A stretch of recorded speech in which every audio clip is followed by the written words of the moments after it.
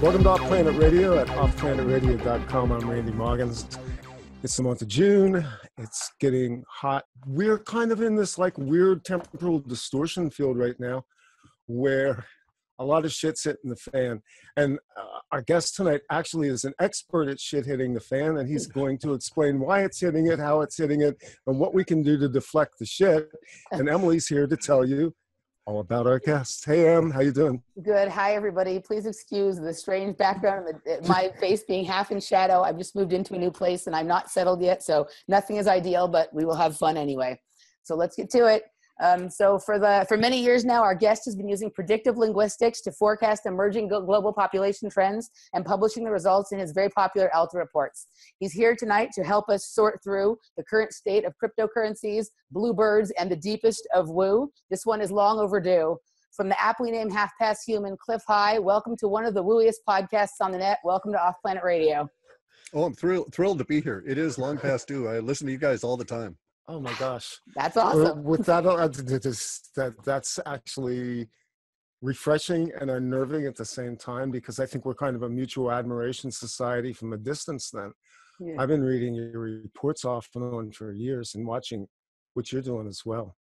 Well, and you know, I couldn't help it, guys. I mean, you've got a really good solid presence there, and the grasp of the language and stuff, the nuances that the two of you guys pull out of your guests. I mean, really, really quality. Bagiago, you know, I love that. That was a good one. Thank you. Wow. Yeah. That's super cool. Excellent. Well, shit, let's, should we get right to it, or should we stroke each other's egos a little more? No. No, you can call me a bastard now and we'll get right to it. Absolutely not. No, absolutely not. Yeah. Like I said, going into this, and it is kind of, we're kind of in this weird season right now. It feels like, I'll give you an example of exactly what this feels like for me right now, Cliff. I got up from a nap in the late afternoon and looked out my window and I went, that sky is wrong. Everything about the entire vista around me felt wrong from a light standpoint. And in that moment, when you're in half dream state, you tend to like reflexively let go of your initial instincts and just kind of unwind with it. And I was like, something's moved, something's shifted, something's changed. And that's the sense that I get of the time that we're in right now. It's turbulent, it's dramatic. There's a lot of things that feel off kilter. And at the same time, it feels like we're trying to trend towards equilibrium. How does that fit into what you're seeing in the reports and in your own view of things? Well, see, you're like a prototypical example of the kind of fellow that I would want to snatch the language from, because you're temporally aware. Now, you're actually not the kind of guy I'd like to do it, because you're conscious of that awareness. So you really want to find the fellows that are unconscious and they just let it leak out, right? Yeah. And so there's no conscious filter. However, I really respect the fact that you're tuned into yourself enough to notice your own sense of temporal waviness. Okay, the ability to sense the nuance of time. This is the kind of thing that you find a lot of the great writers. Cat on a Hot Tin Roof guy. Tennessee. Yeah, Tennessee Williams, right. He was always after that nuance of temporal feeling, right? Yes. And you would also see that from the West Coast writers in the 30s and 40s. Kurt Vonnegut Jr. was another one that kind of channeled that. Okay, now he was the end of that trail that I'm talking about, though, because what I want to say is that you're quite right. Something has changed. A lot of things have changed, and you're picking up on them. And what's actually going on is a sort of an echo of what happened in the 30s and the 40s. It is the weirdest temporal echo that I've ever even thought I could possibly describe, because it shouldn't exist for any rhyme or reason, yet it's here. And we find ourselves suffering a lot of the same kind of events with slightly different characters and slightly different nuances to what occurred in the 30s and 40s. We're going through the same kind of economic trash that we had then. We've got the rise of cult kind of figures that are so popular that we're reaching into the same kind of thing that occurred then. People were looking for answers then the same way they're looking for them now. There was a temporal difference that was going on that a lot of writers attempted to try and put into words and pass on to future generations. And then we hit into the 40s and 50s and it went away. From the 50s through the 60s, there was none of this temporal awareness. The writers of the time were white glitz. They were there. All of the movies and everything were all the prima facie. What we see here now is slice of life kind of stuff. It was correct. Very much, yeah. So you notice that time is actually altered in terms of how we feel.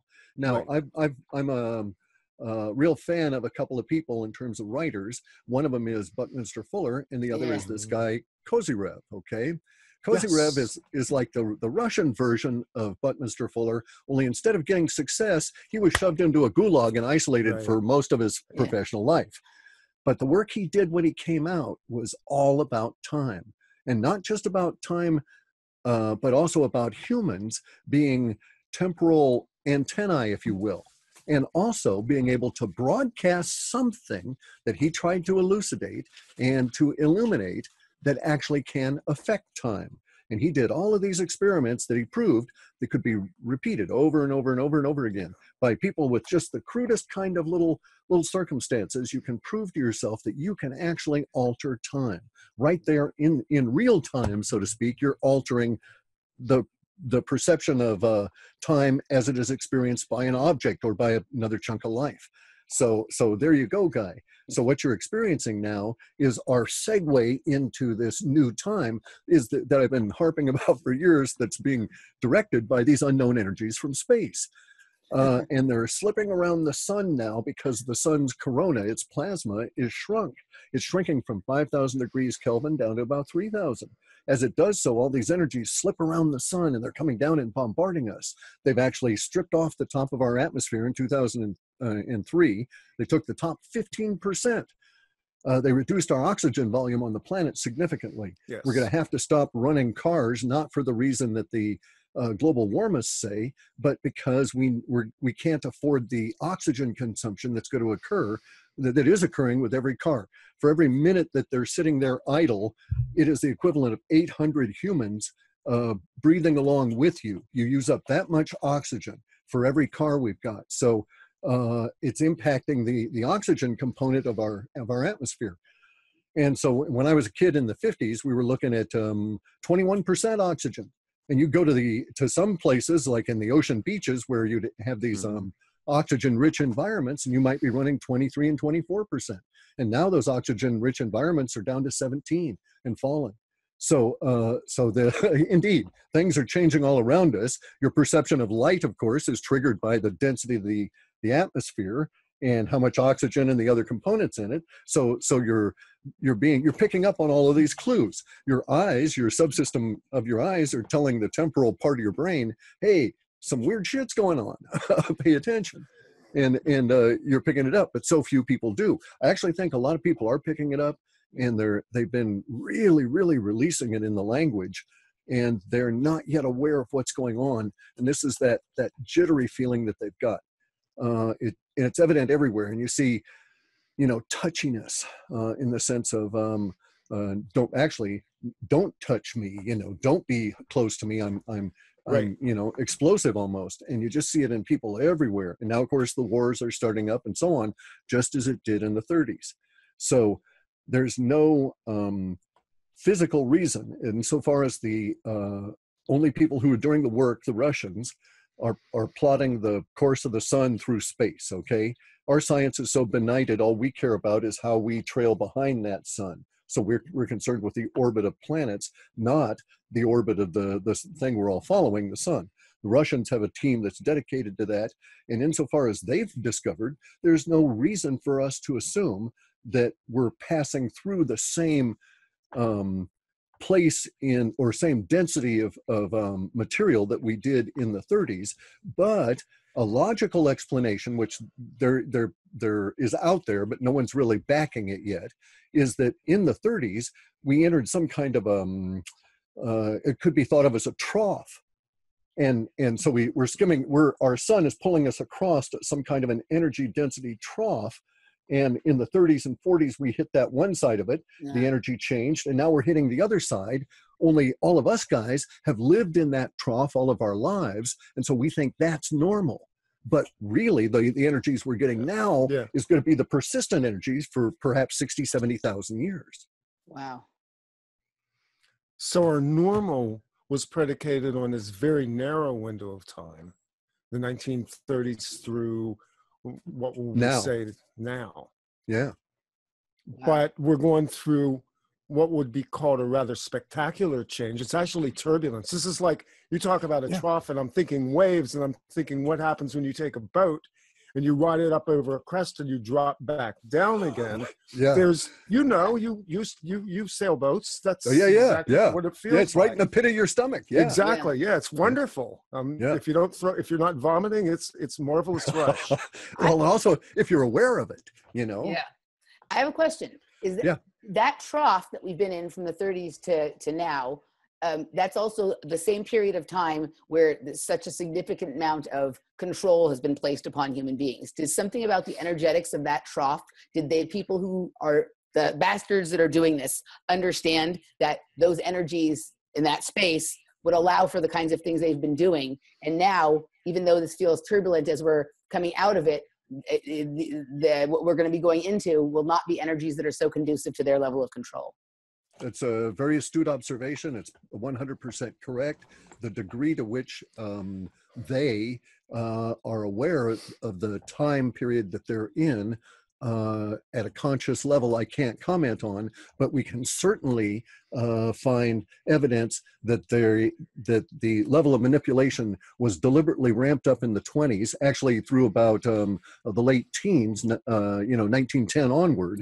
And so it makes a lot of sense. They knew it was coming, and one could make a supposition from some stuff that came out in the 1830s that there were groups that went through an experience in the 30s. In the 1830s, there was, like, let's say a premature wave that we hit, just a little bit of it, and it gave blossom to all kinds of things around the planet, including the utopian wave in the United States with all these utopian communities, the Shakers, the Oneida groups, all of these kind of people, right? So there was that sort of thing that was replicated again in the 30s, and now we see it again. So we can ask a couple of questions about this. Are these so related that we will then go through another 100 years and hit an even bigger wave that replicates what we're going through now, right? So if so, then right now we're looking at the creation of the cryptocurrencies, and what they are representing is a financial layer that in the 1930s was filled in by the insurance companies. It was when insurance companies and all of that financial layer basically came into existence.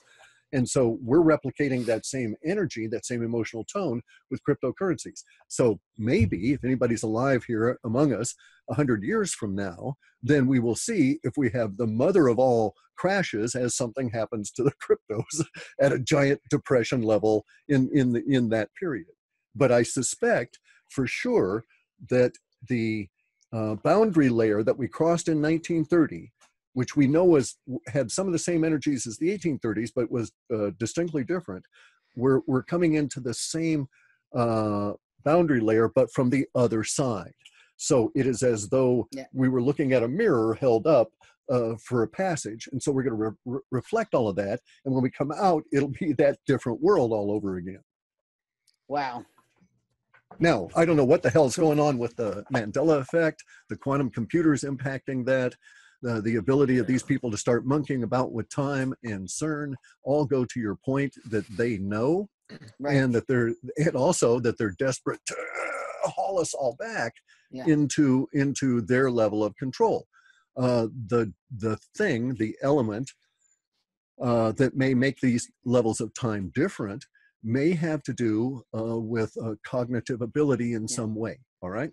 Now, we could speculate as to the different types of cognitive ability that we might be finding ourselves running into in the future that would make it less likely they could control us. So we could speculate that, okay, we're going to have, let's just call it an awareness spread throughout humans to where they'll stop looking at their phone and look up around and examine themselves and this kind of a thing, right? We can hope that that's going to be the case, because if we look into the 1930s and stuff, there was that kind of period, like before 1910, the standard New York Times kind of a public comment section would be paragraph after paragraph of very well thought out, well structured arguments on national monetary policy, as opposed to the latest celebrity's wig, that kind of a deal that we're getting now. So I suspect that indeed there's been some kind of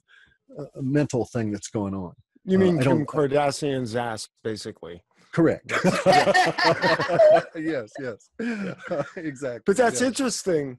In that period, we saw the establishment of the Federal Reserve System, the beginning, the rise of the fiat banking system. Whereas this is where we come into the crux of a very important issue to discuss with you. Because what we now see, having gone through the tech era and all that heralded in terms of the great promises of technology itself, obviously began with the whole Earth catalog, for God's sake.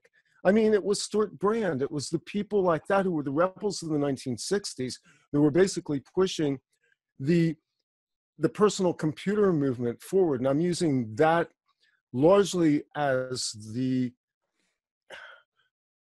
icon of the technological era. We had computers before that. We, in fact, had pretty sophisticated computers before that. As far as the public's concerned, the beginning of the era of the personal computer was a liberating concept of technology based on empowering communication on an individual level. And so we've gone through late 70s, 80s, 90s. We got to the 2000s. We have the internet. The internet has taken us and foisted us onto this platform of interconnectedness. And now we're at the place where we're addressing once again this issue of how we transact business with each other on a layer that says we need to decouple from central banking. We need to find secure ways to transact business between individuals, businesses, corporations, And in the mix of all this, we now see the rise of blockchain, Bitcoin, Ethereum, probably a dozen other of these currencies that some of which I'm just starting to learn about as well. So the question now, that's what I'm given to understand. Yeah. So in all of this, we're now staring at something that the average person does not understand. I'm not even sure I understand it, which is why, we really wanted to have this conversation, because I'm a bit puzzled by the concept of Bitcoin specifically and blockchain technology in general as to how safe it is, how secure are we in it, and how much of it is now at the point we're at right now, speculation versus building something that's a solid basis for value storage. Sure. This is you're talking to somebody right at the tech level that Yes. I live at, right? Yes. Okay, so I've been given this same kind of encapsulated understanding to a number of people recently as the cryptos have exploded. So let's examine the idea of a blockchain. Blockchain is simply a bunch of lines of text that are sent through the same cable that connects you to the web. The same cable that's allowing the video to go through at a different frequency is going to have a different protocol. The internet, the web page you see, the graphics, all of that is delivered to your computer on a protocol called hypertext markup language, HTML. Okay, that was invented in the 90s. It was invented at CERN of all places. And let's go back to Stuart Brand, by the way. Let's not forget that, okay? Right. But anyway, so the blockchain is basically a group of computer statements that are tied to each other in distinct segments, and they have little numbers that tie them together. So they are a block of code, right? And this block says we've got these 9 lines of code. We're just making up a number. It doesn't matter. It's of a specific size, and it rides on that particular layer that we'll call the Bitcoin protocol. And because we'll just talk about Bitcoin at the moment since it was the first most popular one. This is simply, this Bitcoin protocol is like HTML. It's a instruction that you just throw out onto the internet. Basically, you put it on a server and some other server comes and requests it and passes it to a client, which is your PC. And in this case, what they're doing before they pass it to you is that the computer, the server, the node they call it, is actually reading each and every one of the lines that it's passing to you. So it's kind of like the machine interrupts your email to read it to make sure you're not getting garbage and it puts it into the spam, right? Or that whatever, for whatever reason, whatever filters you set, the machine actually has to stop and examine what you've got and decide, okay, this meets the criteria or it does not. And that's what the blockchain is doing. Now, the genius of the blockchain has to do with our favorite subject, time, okay? The blockchain cannot exist without time. What happens is that they all sync up, all the computers on the planet that are on the internet are all synced up to atomic time, where we all agree that there's this one long number and that's this millisecond. And then there's another number that's incremented by 1 and that's the next millisecond. And so once they're all doing that, once all the computers are understanding the same time, then they stamp the block. They said, oh, I got this block at this time. It's mine, it's my block. And then I'm gonna read it real fast and then I'm gonna stamp it again and then I'm gonna put it back out on the internet.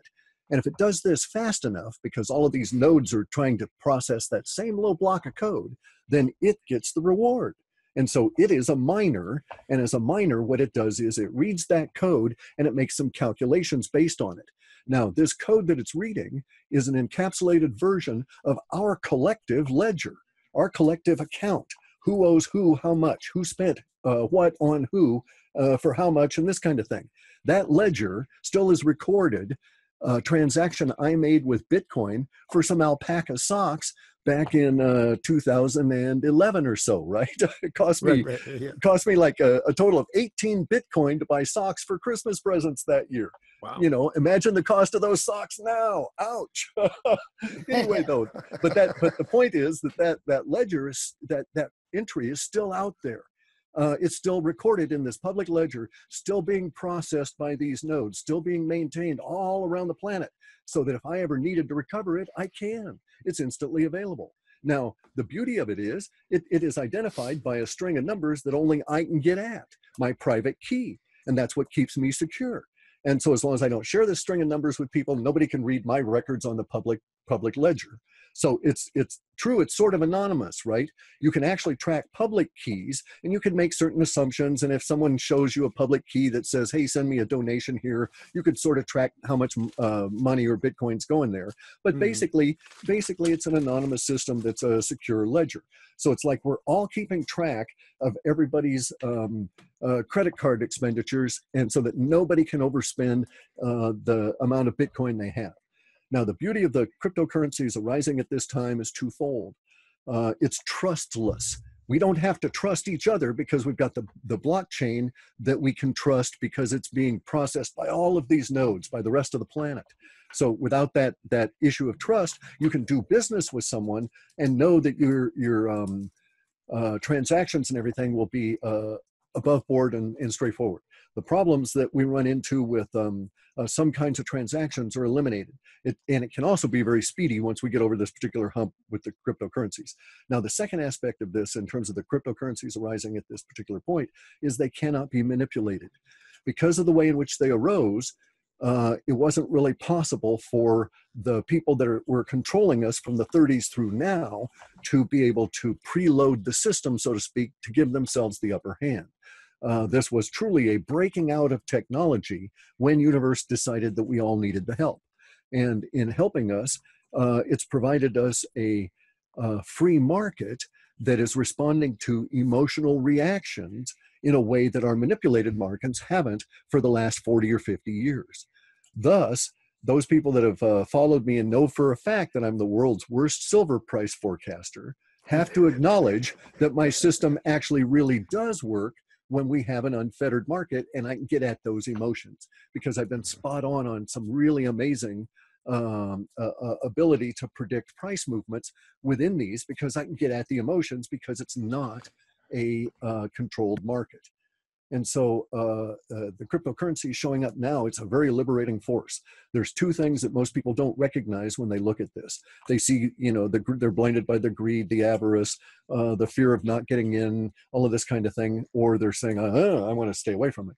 But a lot of people don't recognize that this truly is the global monetary reset happening right in front of our face, and that our experiment here with cryptocurrencies is the next evolution of humanity's understanding of what money means. Okay, so money in the past was something that had to be a store of value that you took along with the exchange. Here we're in the process of abstracting that even further, separating out store of value from exchange, and then piling on dynamic capability to exchange. And so it's truly starting to interact and create whole new ways of doing business, eliminating costs and making things hugely price performing at a time when we're really going to need it, because we're running into an energy wall relative to the strange energies from space, the ice age, and all these other problems that are hitting us. We need to be very efficient as a species, so we can't afford a lot of waste anymore. And the cryptocurrencies are going to get rid of all of that. Now, they're also software, so Right. people have to understand that, right? Yeah. And so it's computers that are processing little chunks of money that is in fact just a digit, just a numeric representation. There's all kinds of nuances within the cryptocurrency space.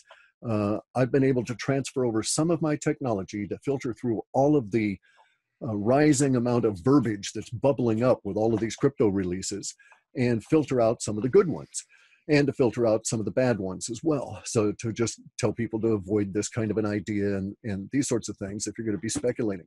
But we're at a point now where, because there is no... Okay, and you just hit that word. You just hit that word, speculating. And this, this really, to me, is kind of, maybe it's my aversions to risk. I've looked at Bitcoin and I've watched it rise, and I've watched it, and oh my God, what is it right now? It's over $3,000 today somewhere. I saw that. But right now I posted something the other day on Facebook. This may seem rather inflammatory, but it was just one of those, just saying, guys, people remember the tulip bulb thing that happened in the 1840s with the speculation that went with tulip bulbs and how that exploded. And then all of a sudden the bottom dropped out of the market and a bunch of people lost a shitload of money. Some of them lost homes, and, you know, it was like the stock market. They spent money they didn't have on speculation. And it was a cautionary, but I write a lot of notes to myself in public. And for me, it was just kind of this, how much do we really know about where Bitcoin is going right now and why it's going there? And I approach it this way. This is a currency that's based on clock cycles inside of a computer, as you've explained. There really is not any form of intrinsic value or utilitarian value in the currency itself. Now we talk about silver and gold. You're wrong. Okay, you're wrong. Prove me wrong. Great. Okay, so here's the thing. It's because Bitcoin is not a currency, or because it is a true currency. Okay. Gold is a monetary store. Gold cannot be a currency in our modern world. I don't know where you are physically, but I'm not able to transfer gold to you now. I'm not even able to do it electronically. The powers that be say that that's not allowed. I would have to go through the rigmarole of getting something shipped to you, and I'd have to go through insurance and all of this. Bitcoin eliminates all of that, okay? As a cryptocurrency, its intrinsic value is the encryption on our exchange, all right? In a world right now crammed full of people, what is the primary thing every human needs? Privacy. And why is this? Because as a human being, our bodies are designed to deal with 145 people in our lives, period, in our lifetime. 145 people. Whenever tribes got to the point where there were more than 145 people, more or less, they had to split up. They'd split up into 2 sections, and you'd go off, and then you'd build up to another 145. So humans are incredibly impressed by the sheer number of other humans and all the transactions we have to deal with them, and so on. All the people you have to remember, all of the social media that you're being inundated with, all the faces, all of the computers, and so on. Absolutely. Okay, this removes privacy from your mind totally. Okay, and one of the things we really need these days is privacy in our individual transactions, because of big evil masses of people that have gotten together, hover around 1 or 2 psychopaths, gather all the sociopaths to them and say, we're in charge. Okay, we got to watch our ass for these people. So cryptocurrencies' inherent value is the hash, this algorithmic construct that provides a number based around what you put in as text, basically. And that number can't be cracked to retrieve your text unless you have one other number. And so you have privacy. And then there's coins that have taken this 1 and 2 and 3 and 4 levels beyond that. And so we're now breaking free of the control structure at a grassroots level. And because it is software, and because it's weird ass programmers like myself and script kiddies, you know, I mean, you may not know them, Randy. Emily, no, I'm I sure do. I've been in. Okay. I've worked around the tech industry for 20 years. I know. You I'm know. not a coder, but I write database. I mean, Sure. I know SQL code. I know BASIC. I know. There you go then. I understand it. So. These kids can't be stopped. Once the idea is out there, there you go, right? Yeah. And so blockchain can exist whether they try and suppress it or not. And in fact, the more it would try to be suppressed, the more it's going to blossom, because we need it now, because our currency is dying. So you were talking about aversion to risk, all right? And the shooting up of it, the speculation. All right, there is speculation now, but speculation has nothing to do with economics. Speculation is an emotional condition. It entirely describes emotion.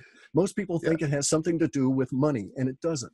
You can speculate with anything and get that same emotional high. It's dopamine going through your brain at a particular level that triggers certain kinds of conditions, okay? Yeah. And so it's the same thing that gamblers get, that sort of a deal. Or archers. Archers will get that same bit of speculation the moment they release. So what we're actually running into is an emotional condition that I think is coming as a result, and it's coming out so hard as a result of the 40 plus years we've been held in bondage to the current financial system. Actually going back to 1972, and then you can make the argument it actually existed prior to that, right? Yeah. We've been in bondage for that long. So as slaves, having the secret space program and all these people strip our lives of wealth that we were out there sweating and they're stripping this stuff away from us secretly. And so universe said, hey people, I like you. Humans are still around after all the shit I've thrown at you for all these millennia. And don't buy the idea, by the way, that humans have only been on this planet a few 100,000 years. So we'll back out on that idea. But the universe said, here's my bone for you. If you're willing to chew on this, it's a way out. And there's a lot of us that saw this and said, that's a good bone. Let me get gnawing. Yeah. So the way you just described that, when you were describing it, it's an actual currency, whereas metals or money as a store, that actually made sense to me in a way that actually shifts some of my thinking about this. I guess for me, like my question has always been, my intuition, I think, was to like go along with like Chris Duane's line of thought that if you don't hold it, you don't own it. Right. And same exists here though. Hold your private keys. You got them in your hand, right? Yeah. I guess I was thinking, I was thinking of it as something, I guess I always feel like what happens if for some reason we don't have the internet or we don't have it in the way that we have it, what happens to all those Bitcoins you have? But I guess for some reason, the way you just described it, they'll never, even though they like to threaten us with taking away the internet, that would take away their ability to spy and keep track of us. So they're not going to do that. And so it's actually the safest place to sort of do our thing. Yeah, it makes really good sense. And they're putting so much energy into the internet, you wouldn't believe. Okay, I grew up in the telephony industry. As us old guys say, I came up out of the telephone industry, right? And so I was there when SS7, signal switching 7 was invented and patented and all of that. I participated in that code base. This is the stuff that causes what we call the billing and rating channel to exist. This was the digital signal that allowed our current telephone system. And its existence has been pumped by the powers that be so much that they've got a huge amount invested in it. And actually it has less to do with their spying on us and all of that than their own money issues, their own greed and so forth. They use the internet to transfer money secretly and to cover up all their crimes, do their bribes secretly, all of this kind of stuff, right? When in the old days, when you could Tor back in, and I won't reveal any names or anything, or even my own at the time, but you get into some of these places in the dark web, like even before Silk Road, right? And they were making contracts, and the contracts were being let with what we have to assume, what I have to assume because of the language involved, was a federal government employee. So, just because there's Fed speak and there's, subcontractor speak, and you get used to these language patterns. Yes. So they want cryptos to exist. So you're really safe with these, and hold the private keys private. Don't keep anything on the exchanges. So if you want to use an exchange to buy or trade, buy your coin and then send it to your private wallet. Put that on your PC, put it on your phone, print out those little tiny numbers, and you're good. You can actually just type those numbers in and recreate the wallet when you need to. You could memorize those numbers, eat the sheet of paper, go across the border, turn around and say, "Fuck you guys." Yeah. Okay. So all of this is predicated on a stable base of technology, a stable base of energy, and a stable power grid and telecom structure. No? Nope. Okay. Sorry to, come on. Okay, look. All right, here's the thing. Internet grew out of DARPA research, which was predicated on the idea of instability, okay? And their idea was, you got to survive the nuclear explosion, so we need to have redundancy everywhere. Well, it turns out that when the strategists started actually looking at what was going on, all of the power companies were practicing that anyway. We don't have a national power grid. We don't have even power structures from one coast to the other. You've got frequencies that vary by whole orders of magnitude in transmission lines. That we've got balancing systems running continuously 24/7, just so the thing doesn't fall apart. And we've gotten good at that. So no, none of this is predicated on anything being stable. It's actually predicated on the reverse, that you've got people out there 24/7 keeping this thing running constantly at the software level, at the hardware level, replacing gear. And I used to be one of them. We in the middle of the night, oh, God damn it, what happened? Okay, all right, I'll be down. That kind of thing, right? Yeah. So what you're telling me then is that we're not in danger of an EMP taking out the entire power grid of the North American continent in any scenario that you understand.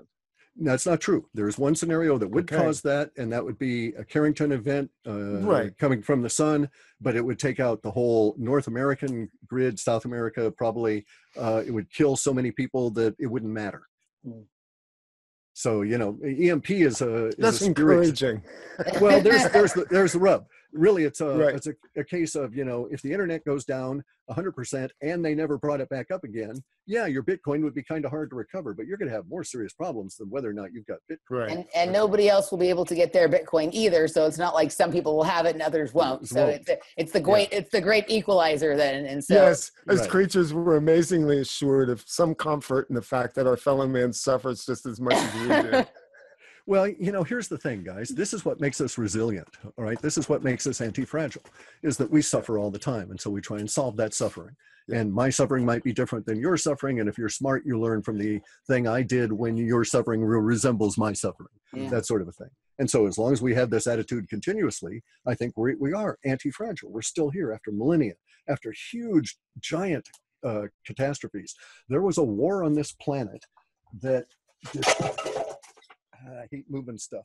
There was a war on this planet that destroyed attention flat earthers out there. Okay, it destroyed a band. Yeah, destroyed a band from here all across into this area. Okay, the war destroyed all of that. It destroyed all of the peninsula in here, and it burned all the way back into part of India. That war blazed over such huge amounts of area that we could say that there's a giant mass of green radioactive glass under part of the Sahara that's bigger than the continental United States. So we're still here after that. Yeah. So what was that war? I mean, is that some parallel to what what we're led to believe was in the Velikovsky scenarios, a near flyby of Mars, or what was No, that? I think a lot of these things are misinterpreted. Okay, so we're going to get into some real opinion here. So I have Sure. opinions on Hapgood. I have opinions on some of the people that think there have been pole flips, and I think they're wrong. I think that they're simply misinterpreting the evidence that was there, and that we've never had a situation of the poles reversing. There's never been a magnetic flip. It's something we don't have to worry about. And in fact, what we've got is this expando Earth. And it can explain all of the conditions that creep into us thinking there's been like pole flips, all right?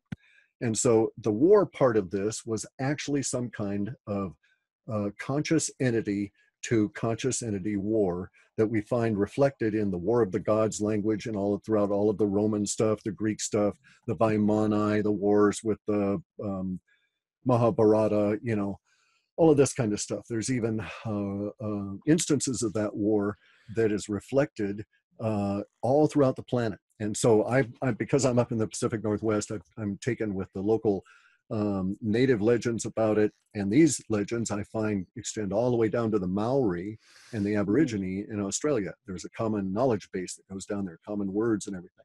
It's even reflected in my crow back here, okay? Because their understanding of the war was that the Earth was being dominated by the moon, and the raven, as the the expositor of the tale, was the one who was the trickster. And so the raven says basically that Changer came, and all was made different. And we are as we are now because of Changer. And Changer left. And then sometime after Changer left, sky people came. And there was war on the Earth, okay? And sky people fought with star people. All right, now neither of these groups are related to Changer. Changer actually represents the Nemo, which we find examples of these all around the planet in every primitive society. These aquatic beings that are regarded as being the creators of humanity. And also they're so regarded as this, that the Queen and Chucky do this little secret ceremony on a sacred rock where they pledge allegiance to their ancient, Nemo ancestor, right? Who violated their, I won't go into that. Anyway, though, but the Salish here, the Salish though, and all the other indigenous people here talk about this war and how Earth was thereafter, how we were scarred, and how the war was so terrible that the flames of the war could be seen around the planet, on the other side of the planet, from the war occurring. And how they talk about all the earth changes that occurred because of the giant war that was going on, how it lasted for, there's different variants in here, but about 50 years. And so we're talking things at an atomic level. It was not a flash in the pan kind of a war, and how the response was to the fire. And so they speak elementally, right?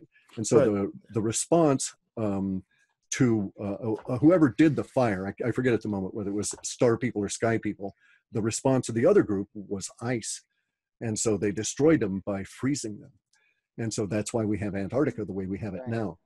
And so you have these legends that are all around there that get into, and it's all intricate in here, but within the symbol here is all kinds of stuff about the Earth being a prison subscribed by the orbit of the moon, how the Watchers are on the moon, how the Watchers had done battle with Nemo, how they're afraid of Nemo, Changer, and all of this other stuff in there. The Salish really, because they were relatively ignored, they all the way up to the Tlingit in Alaska and all the way out into the Maori cultures. We have a much richer, much more detailed fabric of humans' experience of what the hell was going on around us as all this shit fell down. Yeah. Very interesting. Well, there's a lot. There's so much there that's archetypal. That's probably steeped into our psychology, or probably our DNA. I'm thinking certainly our DNA. Certainly, this is all genetically kind of programmed in us, in our emotional or psychological responses as well. Well, look, we have the fight, flight, or freeze Right. syndrome, right? Yeah. All of these things. And so these are certainly programmed Nobody into ever us. mentions freeze, by the way. That's Yeah. interesting that you mentioned that. Yeah. I'm a martial artist. I've seen it in Yes. action. Yeah, sometimes the freezing is the best option. Exactly. For sure. Yeah, yeah. Stop doing anything. Yeah, like, I often say that when you don't know what to do, sometimes the best thing to do is to not do anything for a minute. Just stop. You know what I mean? I find that often leads me to my best solution for whatever the problem is, rather than doing The something still reactive. point. Yeah. Yeah. Get the center and then see what the hell's going on. Mhm. Right. Yeah. But no, these things are inbuilt to us. You know, were they crafted by Changer when they put us together out of the bits and pieces? I don't know. Has some of it evolved to since then? I don't know. I know that evolution exists because we are continually changing. I also know that humans have such a huge wide spread that we're not a sole source of origin. In other words, there were lots of different trials, you know. So you got alpha, beta, all the way to theta, omega, you know. Oh, we like this version. Let's go ahead and, you know, promote that one for a while and so on. So that's really where we're at as humans. But this is our great strength, I think, right? Yeah. It's kind of like, you know, we've suffered so much. We've seen it from so many different angles, from so continuously, that we're really strong sons of bitches. We can get out there, we can take it and give it right back. Now, if we can just get our heads right as we go through this period of space and not react to the energies and kill each other, and that may be what causes great world wars. Yeah. You know, we know, for instance, the energies. Yeah. Correct. And we know, for instance, that we went through, here's a really terrible thing to suggest, that maybe this was the cause of the great Mongol hordes sweeping through Asia and down into the Middle East and into Northern Africa. It may have been the same conditions that we're facing, because it was coincidentally in the same kind of weather conditions that were being created by Jupiter and Saturn as they tug on our orbits yet again. And this happens every 420 years. And if you go back this cycle, you find out, oh, geez, you know, it was the Maunder Minimum. Oh, geez, it was the Black Death at that time. And oh, if you go back even further, oh, it was the quote, Yellow Horde, you know, the Huns invading Europe. And if you go back further, oh, it was the great Mongol invasion that destroyed and altered Asia for centuries. So did the Mongols react not only to the climate change, but also to their condition of having to suffer the energies and so on, right? Did they become the people that were so feared that, you know, whole cities would just surrender, and the top leaders were going out to get their heads chopped off in hope that they wouldn't slaughter everybody else in the town? So, and was that caused by these energies from space? I'm hoping not. Gurdjieff and some of the other thinkers in the 1800s were quite certain that we would face this again. Yes. Yeah. At the very beginning of your recent report, you talk about sun disease. And since we're talking about these energies coming in and people's crazy reactions to it, can you elaborate on that for the listeners a little bit, what you're speaking about? Sure. The sun disease, at first, it was one of the very first things I encountered in doing this work. And it was an artifact of what I was actually attempting to do at the time, which was to make money with the predictive linguistics, finding out which stocks would have an emotional edge, kind of what I do with the cryptos at the moment, right? Only I was trying to do it with stocks, not understanding that the stock market was manipulated. And so all of my results didn't make any sense. But the very first long distance run I made brought back, I was after SUN, SUN, which was the stock ticker for Stanford University Network, which made all kinds of computer gear and stuff, right? Yes. And so, and really good stuff. I loved it, you know. And so I was after that. I wanted to see how they were going to do, and that was going to be my first target. And so instead of that, I got tons of data about the sun, as in the big scary ball in the sky. And I thought, what's this doing in here? Because I'd done a whole lot of stuff to filter that out, went in and looked at it, and it was associating sun with disease and bad effects on humans over and over and over again. And it got me intrigued, you know. And the next run I did, now bear in mind that it was difficult in the beginning. I did one run in 1997, and it took me almost all of 1998 to do the data analysis because I didn't know what to throw out at the time. So it took me a long time to get to the point where I could do a run very quickly and know what to discard. And yet persistently over each and every run, year after year after year after year, was sun disease, sun disease, sun disease. And then you get these weird effects that it would talk about it in long distance data, the long-term values, which are from 19 months on out. It would talk about the sun disease affecting us so bad that people would be in the room, walk out onto the balcony and keel over just that rapidly. Or somebody would be walking across the street and go into kind of like a fugue state or sort of an epileptic seizure, and they'd never had anything like that, and it was related to the sun. Someone would go out to help them, and they would also be struck, and pretty soon you'd have a whole pile of people in the middle of the street that, you know, are basically having some kind of a seizure. They're not dead, they're just totally incapacitated. When drug into a building, they recover. And so this kind of thing was described in the data sets. And so I thought, okay, well, maybe I better go check this out. I went and checked it out, and we have all these weird things in history, right? One of them is local to me. I live in Washington State. Up in the far northeast corner of our state is a county called Ponderai. Ponderai has got these caves. You can't go visit them anymore because our government has decided that it's not safe for humans to see whatever it is it's in these caves, and so they've roped it off. One of the things we know that is in the caves, first off, the caves were studied, and the estimate is that the humans lived in these caves either intermittently or continuously for almost 40,000 years. They were very conveniently situated near rivers and all of this, so it made sense that people would be cave dwellers there, right? Anyway, though, the art on the inside of the caves repeatedly shows hands with sticks with green leaves on them being stuck outside the mouth of the cave, catching on fire. Wow. And then the hand being pulling them back in. So they were basically describing you know, strange energies from space. And if you look at petroglyphs all over Hawaii, you see the descriptions of the sun being really weird and sending out lightning from the sun. And you see these shocking images in the Maori of lightning coming down and carving the earth.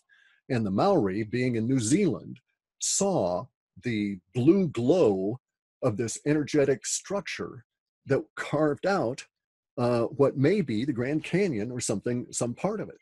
And we're talking about, you know, ancient legends way back that are the modern Maori are basically interpreting off of petroglyphs. You know, graphics carved into stone. Now, these people, you got to think about this, right? If I want to make a graphic, it's nothing. I can draw, paint, Photoshop, womp, womp, womp, and it's done. But these people had to work months sometimes to chisel this stuff into really hard rock. They wanted us to understand that this was powerful medicine stuff here, right? One of the things that we see in the stone represented from the Maori all the way through Micronesia into Polynesia is the concept of blue. And there's various different ways they get this across in stone that is basically gray, because this is not painted or anything. It's within the glyph itself. And so they're describing these conditions that we now see start to arrive, okay? One of those was noticed and put into, I think his channel is Adapt 2030, and he talks about the coming ice age. And he happened to catch a video that shows this weird blue glow that's in this forest. Now, it could be a space alien, it could be a spaceship, it could be any number of things. But if it is a formation of plasma energy, it may certainly then be thought of as a precursor to these large lightning strikes.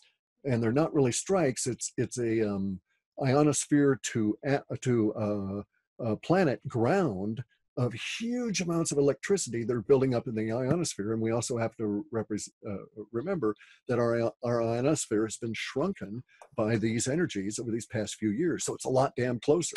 This is like the Schumann resonance alteration, by the way. Yeah. This almost sounds like Thunderbolts of the Gods by Wallace Thornhill? Book I read. I don't think I've read that one. Okay, so it basically predicates certain aspects of cosmology, and I guess ancient period catastrophics is having occurred as a result of that same phenomena that you're describing there. Yeah, it's Wallace Thornhill. It's called Thunderbolts of the Gods. It was.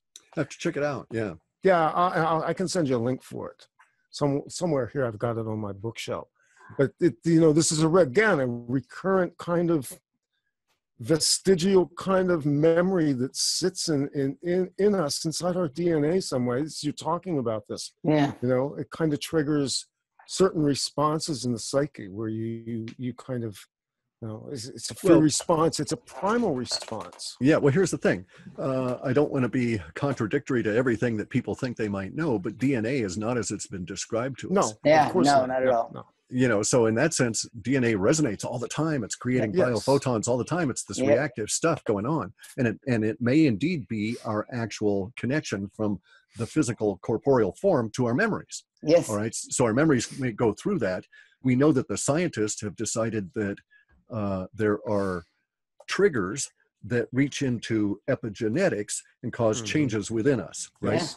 Yeah. Okay, so I can be an addict and I can smoke and smoke and smoke, but I can figure out the trigger in my own head that causes me to epigenetically change so that I'm no longer an addict and I don't have to smoke anymore. Now, I could maybe, if I knew how to do it, because we are so malleable, I could maybe figure out the epigenetic trigger wherever it might be and cause melanin to grow in my skin. Right. So I maybe even grow hair. Who knows? Don't but do in any it. event, Don't do it. No. It's a waste of time at this point. It's my heat sink anyway. But the point being that epigenetics is not really as we understand it. So maybe the Taoists are right. Okay, and so I know this guy, and his name's John Chang. All right, they've put videos out on it. And he's this Taoist master. He's maybe one of the last of the traditional Taoist masters alive. And he can't take humans around him too much. And he's got these rules that he lives by because of the way he came up. We struggle with them too. Oh, yes, exactly. Yes, they're very annoying sometimes. Yeah. But his issue is, of course, that he's a true Taoist and he can do the generation of ki energy, and he can actually heal you on the spot, right? Cause your bones to knit and all this kind of stuff. You can crumple up newspaper and put it out in front of him, and he'll do this, you know, from feet away. Absolutely. And you did the newspaper, and the newspaper catches fire. He's sending his chi out there, and this causes him some effort, and it's an energy exchange. And he doesn't do these parlor tricks lightly because of that energy exchange, but he can do things like, you know, cause one point of matter to merge into another. And so individuals like this, as the Taoist methodology, okay, the Taoists discovered that basically anybody could be made like this should they have the desire to make themselves over. You cannot be turned into this, so you couldn't be made into this kind of super soldier, but you could decide that you were going to be this way and follow their precepts, and it would work. But so the very first part of that epigenetic journey is desire, which is a hormone, which is part of the will, which is part of the thinking and part of the mind. So your mind actually is ultimately in control of the epigenetics. So it's up to us to decide within awareness where we're going to put our awareness and what epigenetics we're going to trigger. And this is very difficult, okay? Very, very, very difficult. Most humans never ever change. They're on a life path and they just keep going and going and going, doing those patterns over and over again. Krishnamurti talked about it. You get to a certain point and you recognize these patterns and you start busting out of them. And it becomes truly a marvelous, amazing thing, because then once you're no longer captivated in that part of it, every moment is an amazing experience, good, bad, or indifferent. It is truly amazing. You know, I'm suffering greatly, but wow. You know, I've actually been engaging in a practice that's something like this recently, and it is quite amazing. I don't think I have it down or I'm expert at it yet, but it's been certainly an eye-opening experience for me. So yeah, I encourage people to engage in these kinds of practices. And also look at the thinking too that gets there. All right. Yeah. Because if you acknowledge this, as modern Western science does, that epigenetics is very key to how humans behave, and that if you can trigger epigenetics, you can do everything from curing disease to causing mind changes. Then also you can think to yourself, maybe I don't have to not only do these patterns, but maybe I can explore whole new elements of what it means to interact with matter and universe. And then you start realizing, oh geez, I'm not this body. It's like, whoa. And in fact, this body, this thing that's moving around, is actually encapsulated inside of what me is, and me has absolutely no name at all. And that us foolish things here, us corporeal condensates, are giving each other labels, and we call these names. Right. And from that point on, it becomes very, very comic.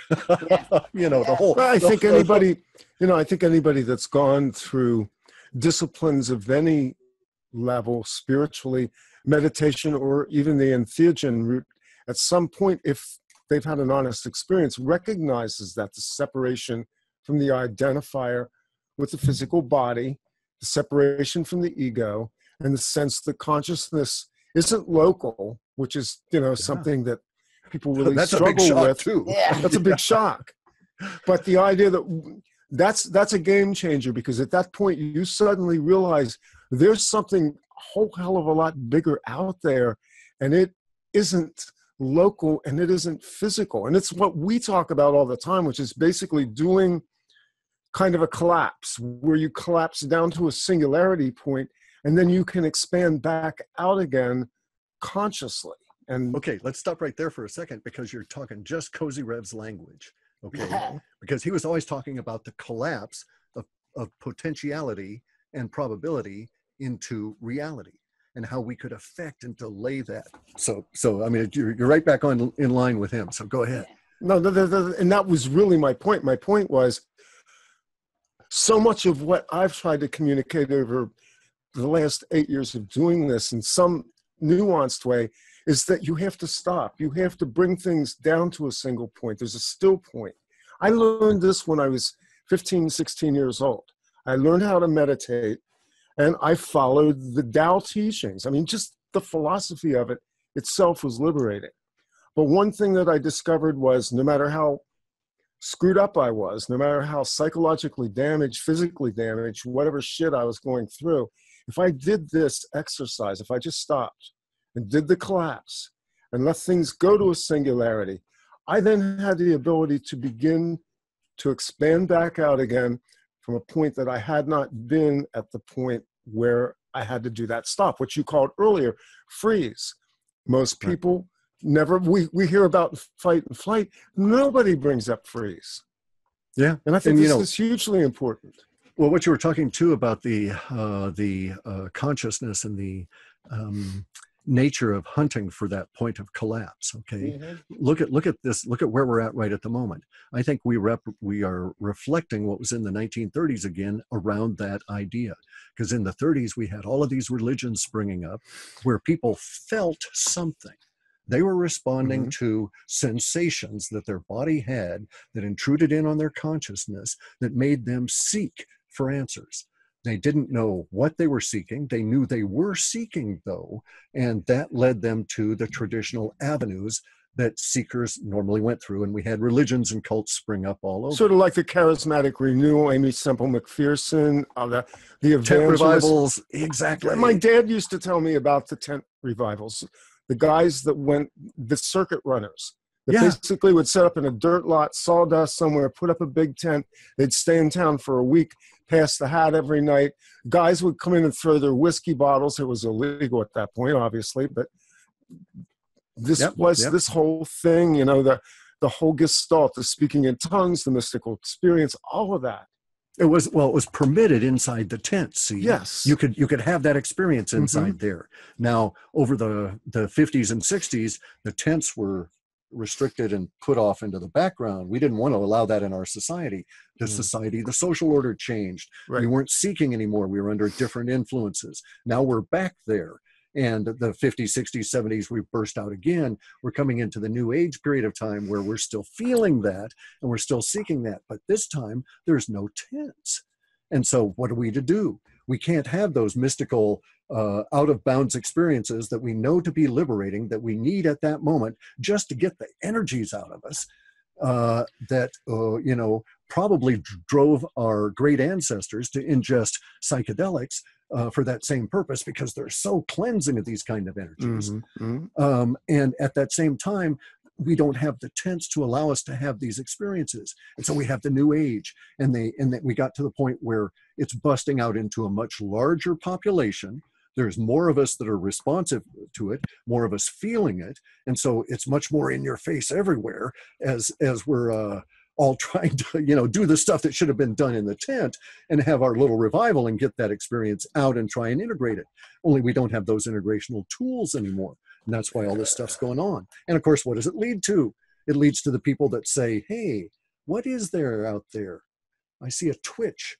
The herd is twitching. Maybe I can make some money off of it. Now let's get in and, let's get digging into it there and see what we can come up with. And that's the kind of stuff, I'm really an egalitarian. I'm a yogi, right? I mean, I do yoga at a core damn level. And so at a core damn level, you can't be a yogi and have pretense about who you are and the stuff that you're in, right? And so as a result of that, you don't want to see anybody else also who's in this stuff, the bodies, to be sheared. It's true, it's their own destiny. And you can take as a yogic perspective, you can stand back and allow these people to be idiots, to be sheared by, the cults and be taken advantage of and that kind of thing. But also as a yogi, as Babaji even says, it is your choice, right? Yeah. You can decide to exit now and go forever into the infinite stream, or I'll sit here through the sun cycle and see what trouble I can cause. So I guess all this leads us to the point where it's time to address the bluebird in the room. Exactly, the big giant space chicken. Right? Yeah. I love that you call it the blue chicken. I just refer to it as the bluebirds. I refuse to use the other term. But I love that you call it the blue chicken. Chicken cordon bleu. Yes. Yeah. Well, there's a lot of questions, do these guys lay eggs? Do they squawk? they lay spheres, the sphere being, right? Okay. So, I was not surprised to see you begin to speak of some of this stuff at about almost the very similar time that we really started to speak about it. And so, and I like the way you speak about it, and you're just as pissed off as we are about this. And so, let's get into this. I mean, this is, from your perspective, like, what is this nonsense? Let me add another layer to it and Please. Make the mystery even deeper, okay? Before we get into it at all, I've discovered something that a few weeks back, I didn't really know what venue I was going to bring it out. This is a perfect venue for it, because I think there's an even greater level of conspiracy going on around the big blue space chickens, all right?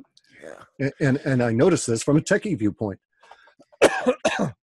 If you go and do a search on YouTube, and you go to YouTube and you just pop on in and you put up in the search in there, you put in Corey Good, and you can do this now, it's starting to fade away, but you can also do Blue Avians, David Wilcock, Gaia TV, a few of these, right?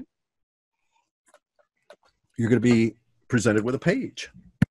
None of that information is going to be negative. Maybe one or two articles are going to be, videos will show up about this in a negative fashion, have any kind of negative connotation at all, and that's only recent. You would have to go to the second and third and fourth page to encounter any of your guys' work, any of dark journalists, any of these people. Now, the reason that this is, or the way that this is being done, was through the SEO, search engine optimization tools, and flooding.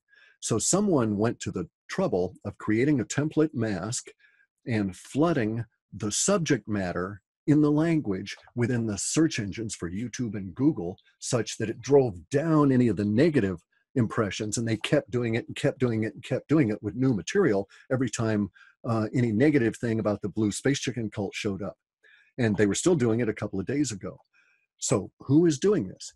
And is it being done with officialdom's approval?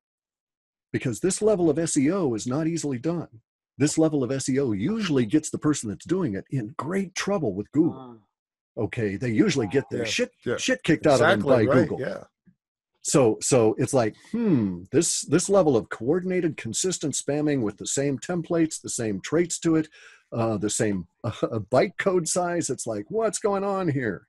And so that level of the mystery really deepens it all. How deep does this go? Is this indeed an officialdom disinfo op to try and get the people away from the secret space program idea, because it's getting way too damn close? Right. Yeah. I mean, to me, it's obviously like something being done intentionally from high up, but with the use of these inserted useful idiots. You know what I mean? I think that the people who are sort of like the Corey Goods and the David Wilcock, they think they're occupying one position when they're really they're occupying a different position. Right. And, you know, yeah, like I agree that this is being done to take attention away from the serious aspects of this. And the way we look at it is secret space programs, multiple. I don't think there's not just one. Sure. So obviously we're dealing with, you know, what we've referred to like on the topsoil edge, the Catherine Austin Fitzes, the Joseph Farrells, people like that. You know, that's obviously, you know, and there's someone who I hope maybe you're aware of, and maybe you are because of the kind of work you do. But actually the person who we like that has done some of the best work on this and gets no attention is Sean Gautreaux. I don't know if you know who Sean Gautreaux is. He has a YouTube channel called Industrial Surrealism, and his series is called Yes, Who, What, Is Exercise. This person, Sean has documented more evidence of secret space programs than anybody has, and no one ever refers to his. I mean, really, we've had him on the show multiple times. Roxy Lopez has had him on. A few others have. You know, he's been on Clyde Lewis and some of these other slightly bigger shows, but they never let him get really deep into what he's doing. Right. So there's that end. And I would love to get your take on this. And this is the part that gets. I think this, in some ways, is even what the Corey Good nonsense is meant further to distract from the mind control aspects of the secret space program, right? And the fact that those things, mind control, MK Ultra kind of things, are also tied into this. And we don't see any, you know, we speak about this a lot on the show. We speak to a lot of people who, you know, are trying to understand their experiences. They're not coming forward with evidence and saying, I know for a fact this to be true. Yeah. Well, there's a large group of people who have experiences that would seem to line up with having had something that they were Shit don't make sense. Shit don't make sense. Shit don't make sense. And, you know, whether they went to space or whether they were mind controlled into thinking they went to space, you know, whatever. And they can't say. And that I find legitimate. Okay. Right. I find that legitimate. Yes. But if you're up there saying it's definitively this way and so on, bullshit. Right. And I think that's what the thing with Corey Good is really meant to. Obviously, we know that it's meant to detract from the technological and military aspects of it. But this other thing where there's this increasing amount of people who are talking about these strange experiences they've had, and they don't want us coming together, talking to each other and figuring shit out. So they put someone like Corey Good out there to like make a mockery of this stuff and to make it so that people will not ever take the others seriously, who are not claiming blue chickens, who are not claiming sphere beings, who are claiming, who are, you know. Well, the other side of this is that what has happened with Corey Good is that Corey Good was basically pulled out of a milieu inside of a forum at Project Avalon. He initially presented a rather good case for somebody who would have been involved in special programs, special access programs, some type of mind control, MK Ultra type thing. But what happened from there was how the narrative began to be honed once he transitioned out of Avalon. And there's a sequence to that. There's a handoff to different handlers. We detailed all of that in the course of the two interviews we did with Christine Anderson and the Ruiner, and also the documents that we put up, the 150 pages of redacted online activity by Corey. But the whole point was to begin to create a monolithic narrative that supplanted all the other narratives out there, and also brought into the mix a cult structure of belief and a money aspect. In other words, they basically have done what the televangelists, the modern era televangelists. You hit it right there, Guy. Look, I mean, you're spot on. What we have to ask ourselves is, who is Constantine? Okay, because we've just lived through a secret version of the Council of Nicaea.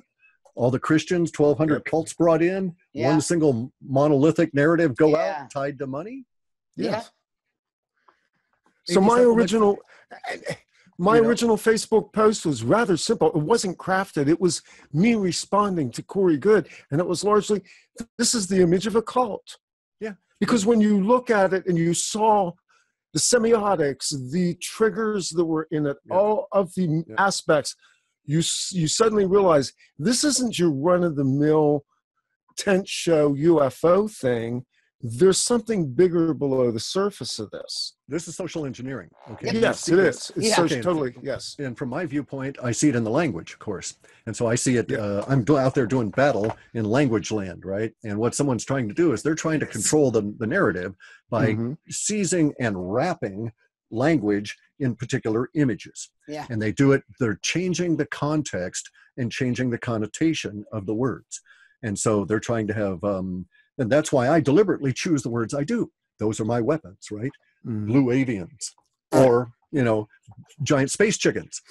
You know, okay, hey, I win the war, guys. Yeah. You can try and be as upfront as you want, but if I start laughing at these giant blue space chickens, you know, other people are also going to see it that way, and you've lost that image. Yeah. That's right. And so that's what they're trying to do, is to control this weird narrative around a whole set of language that all points back to the secret space programs or the origin of them and hidden history. And so I think that really what they're actually trying to control is the history aspect of it more than anything at the moment. But I don't know, I'm not going to say why. I don't answer why questions. It goes to intent, and I'm not one of the bad guys, so I don't know why they're trying to do this. But I am able to look at the language and see what the Corey Good stuff is doing, and it's really weird. This is why I was so pissed. Okay, because I have an emotional engine. This engine goes through and it reads words, and it makes assumptions and it makes conclusions about the words it's reading based on my emotional quantifiers and qualifiers that I put together to those words, and it sums them up. And so it presents to me a summation in my overnights on the processing as to various different groups and the emotional values for these. And I started seeing, and I react to those emotional values to do my interpretation. No sense me trying to do an interpretation on an emotional value that basically no one's going to care about, right? So the hot topics are of, you know, earthquakes or, you know, planet Nibiru and all of this kind of stuff, I can pick up real easy, and I know, okay, I can get in there because everybody's emotionally hot about it. I started seeing these emotional waves come up out of the context within my data sets and couldn't figure out what it was, because I was deliberately screening out all of the Hollywood aspects of the Corey Good story, so I didn't even see it. I mean, I wasn't aware in the data that Corey Good was out there talking about these big blue space chickens for maybe a whole year after he'd done it. So it's like, whoa, what's going on? Then I realized that they were deliberately promulgating an emotional reaction, and maybe to do epigenetically, maybe mind control in that regard, to grab a particular component of the narrative to pull along a segment of the population. And it looked like from the narrative or from the language I was seeing, that they were doing it in such a way and a manner that they were trying to do what Amy Semple McPherson's handlers did to create the larger mass movement and cult to allow it to spread out, right? Yeah. And so it gave birth to all of this, started giving birth to all of these little sub-organizations. And whenever I see that, I get really suspicious. I got suspicious of Simon Parks for that same reason, right? Not only the same kind of bullshit stuff, true, and true. Okay, I have ingested psychedelics and I've had conversations with mantids. All right, so I know they exist. Do they exist in this material plane? I don't know. Are they his parents? I couldn't say, but it sure sounds far-fetched, and I'm not going to buy into it. And the fact that it's cult-like, with the reaching out, the umbrella. Well, and here again, there's underlying character issues as well with Simon Parks. I don't even have to dispute this. We covered this last year with Simon Parks, that there are character issues, just as there are character issues within the camp of David Wilcock, Corey Good, Michael Salla, Guy MTV, and William Tompkins. Okay. Yeah, but we got to be clear about that. We're all humans, right? We've all got character issues. We've all got crap in our past we don't want brought up, you know? Okay, so David Wilcock's first public appearance, he was a time traveler from the year 2072. And then he was Edgar Cayce, and then he was... No. Hey, I actually buy that. Okay, I actually buy the Edgar Cayce stuff, and here's why. Because I'm aware that there's actually a battle going on through time. Yeah. I'm aware that we reincarnate. Yes. And I'm aware that when we do reincarnate, we reincarnate and take the template that is our... when our mothers become pregnant, they are pregnant and producing a rather amorphous, generic human shape. Right. Our soul brings along, right? Our soul comes along and is ingested basically in the breath of the woman at the time she's of conception, and the soul impresses our body's shape on that amorphous mass. Yeah. And as we go through time, our soul collects all of this stuff from our DNA to carry with us through our death and our metempsychosis into our next life, so that we will have the experiences we need. The scars that are all over my body at this point are from previous lives and issues I hadn't resolved, right? Yeah. And that's the way this stuff works. So I agree, so we're all totally damn flawed, and we're all working patterns that probably we should not. Yeah, no, Right? I agree with the way you just described that, with, you know, like the soul sort of attracts to this amorphous blob. And yeah, I mean, I kind of agree with that. We talk about that. I don't know if you ever saw that episode of Fringe called Soul Magnet.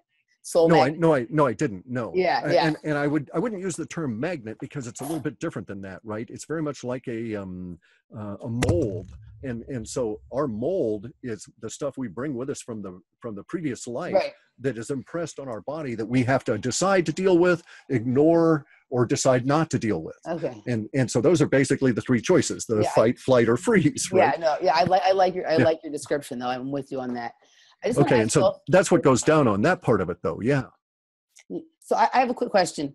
We've brought this up before, but I want to ask you, because you look into language. When you look at this whole phenomenon with the blue chickens, do you see the relationship to that this would be some new age playing out of Project Bluebird? Are you familiar with what Project Bluebird was? Right. So it was precursor to Artichoke and MKUltra, and it was basically, you know, experiments conducted to create amnesia, new identities, hypnotic access codes, and new memories in the minds of experimental subjects. Could that be what this is about, with this tighter group and then a larger group that you were speaking about? That this is some sort of, you know, version of that?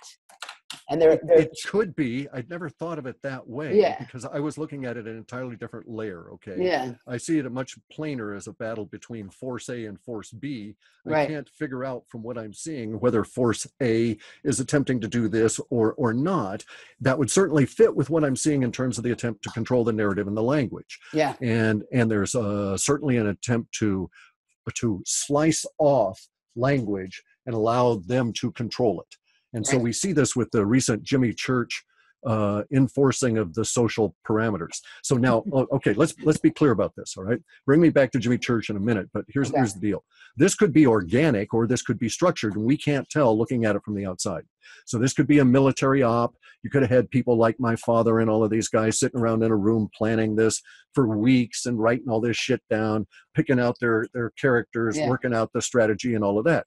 Or it could be the happenstance that occurs all the time in life, where one person's story triggers something in somebody else. They react a particular way because of the crap they're bringing from their previous life that they've got to go through now. They're attracted to the cult because they didn't deal with it when they were a Vestal Virgin in Rome, that kind of thing, right? And so they got to deal with it now. And so these people are just taking advantage of all of the people that used to be the Vestal Virgins that didn't get the religion stuff done. Now, these people that are doing this, the sociopaths and the psychopaths, may not be sociopaths and psychopaths acting in and of that action. They may be directed, they may be consciously controlling their psychopathy in order to harvest these people, as Catherine Austin Fitts says, or they could be responding to their own patterns that they've just got to get out because they've been on the sociopathic path for years and years and years, or lifetime after lifetime and lifetime, and they just don't ever get it, right? And so that's what we've got to do. And so we have to understand that this is not something we can ascertain at this stage. It is wise to keep in mind that maybe it is all controlled and scripted, and there's a good playwright behind all of this. And that's when once you start thinking that, though, then you start asking why and who. And I don't usually go to that at this stage. So what got us off on that? What were we coming back to? You wanted to come back to Jimmy Church, you said. Okay, so Jimmy Church. Yeah, go ahead. Okay, I was just going to say, so Jimmy Church recently did this thing, unity in the community. All right, that's tent revival language, right? Totally. That's you're free within the tent to be in our community, right? But if you step outside that tent, you step outside. Well, that's what Contact in the Desert was. Yeah, Contact exactly. in the Desert was, in fact, a tent revival meeting for ufology. That was, and there was predictive language that I put out and that we put out months before the Contact in the Desert announcement.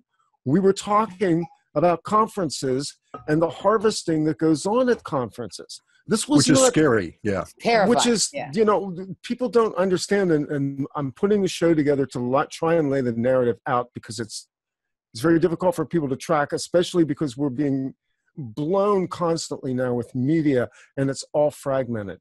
But this was not something that we just pulled out of our orifice. This was something that was an organic process with us talking about conferences, specifically UFO conferences, and specifically the harvesting operations that go on, concerted by agency intelligence operatives, cult groups, satanic ritual groups, all of these. And why? And why? It's because you're temporal sensitive and you can feel it coming months in advance. And that's, and so it's not that much. Again, you know, we work on the same planes. You have a science to this, whereas we're just sort of barometers out there that pick these things up. But it's the same discipline of language. And I thought it was interesting that the term infiltration of the UFO communities was used specifically by Jimmy Church, when in fact that was the language that came out in the post that I put onto Facebook. That started on April 23rd.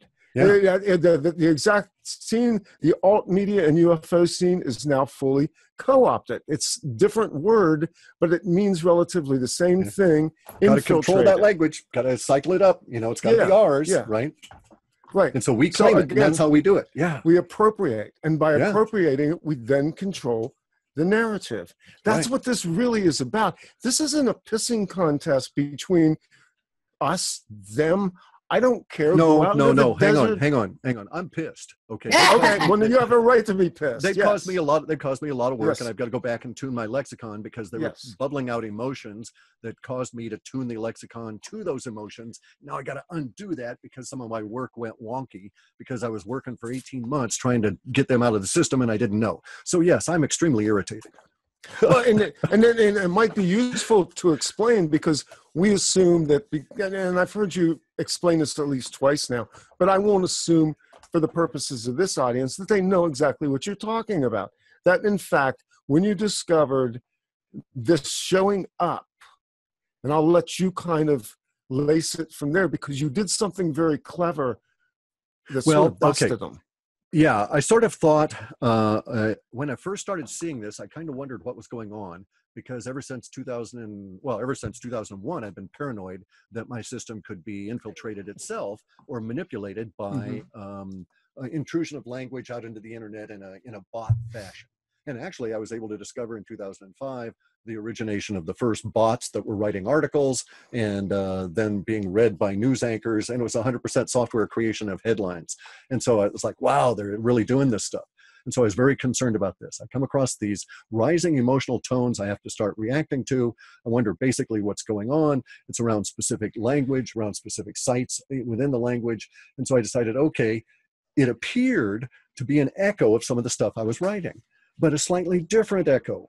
As we say, a constrained, controlled version of the language I was putting out. And I was trying, we have this thing called MOM, model of model space. Very first time I put out a big prediction, which was about 9/11, the next time I did a run, it just came back with nothing but my own words and I had to throw it all out, start all over again because I needed to isolate my own crap that was then being, spewed around in the internet and regurgitated. So I couldn't have those memes or that stuff intrude. I had to be able to figure out a way to do it. I came up with this thing I called MOM, which is model of model space, where I take all of the stuff I write, put it into these blobs that are easily searched in a binary fashion, or excuse me, in hexadecimal fashion, stuff them into a database, and with some triggers and so forth, and some stored procedures, and let it work. And it tells the spiders, no, you can't bring that data back. It's most likely some of his own stuff going. Now, of course, as I've gotten more presence, I've had to have MOM get bigger and bigger, and it takes more of the processing. It's just this huge pain in the ass. So I resented these blue chicken dudes, right? Because they were causing me a lot of work. I didn't know it was the blue chicken guys because I wasn't looking at the language that way. I would get a word and I would see heightened emotions around the word that I would try and tune into because I know something was happening, right? Why, for instance, should Antarctica pop up? And why should it have a sudden heightened emotion that would raise it from a 7 in my scale to a 10 point something? It's like, ooh, something's coming out there, right? And so I would write about this in one of my reports. And then the next month, when I'm doing the processing for the next month, it went from, 10.4 up to 12.3. And it's like, wow, we're getting close. Something's really happening here.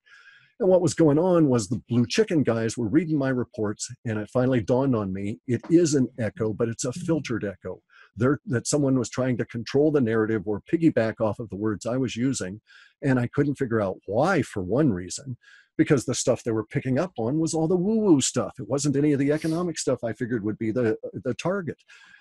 And so it got to be kind of a pain. And so I ended up having to make some experiments. And I made some experiments. I put I did 3 experiments over the course of 6 months, and I put in 3 different memes that I then saw replicated in the blue chicken cult. And so it came back to me, okay, somebody in there is reading and writing their script off of the space goat farts section of my reports. And I could alter, I actually was able to alter the flow in Gaia on how long and how voluminous I put into my space goat farts section in a report.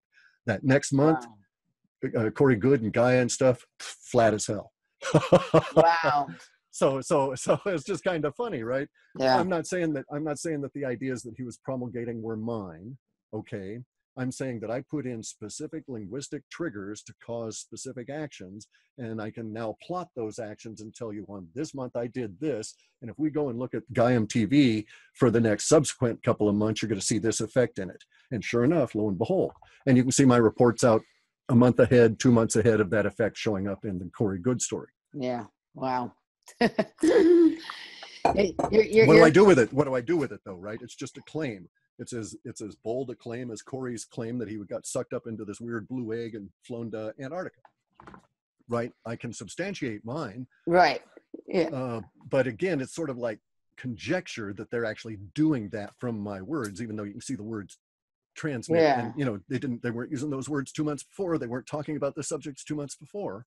Yeah, it's that you're the kind of tricky bastard that they didn't, they thought that they'd steal your work and then not count on that you'd use it to figure them out. So yeah. Well, here's why too. Here's what really irritated me, okay?